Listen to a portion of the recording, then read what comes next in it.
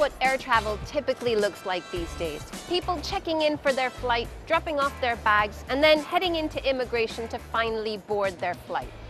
A lot of people, a lot of waiting, not a lot of fun. Singapore's Changi Airport has launched a new terminal where a key feature is contactless travel. Now, in theory, that means you go from check-in all the way to boarding and never have to interact with anybody. So how does it work? Let's find out.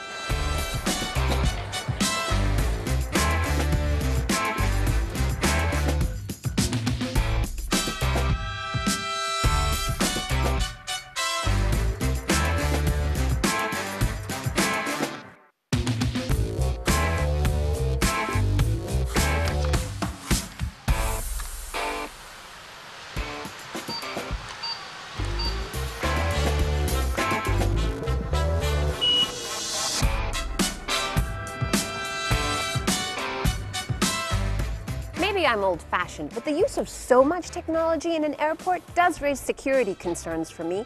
What if one of these machines were to be hacked? Airport officials say, though, they've been put through numerous tests. And for all the hype that this process is meant to be people-free, there still will be staff roaming around. So I'm going to check it out.